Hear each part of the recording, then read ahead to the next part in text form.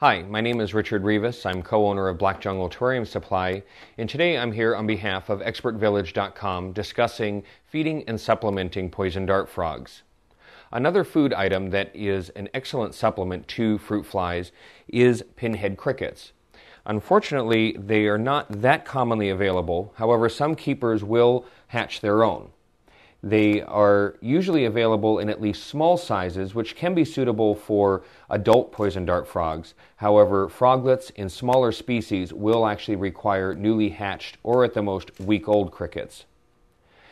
They have several good points that make them an even better choice than fruit flies for feeding.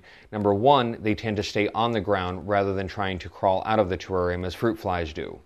Additionally, they do have a bit more body mass to them, providing more of a meaty meal without being much larger than a fruit fly. In fact, day-old crickets can actually even be smaller than many types of fruit flies and are ideal as a first food for even many thumbnail species.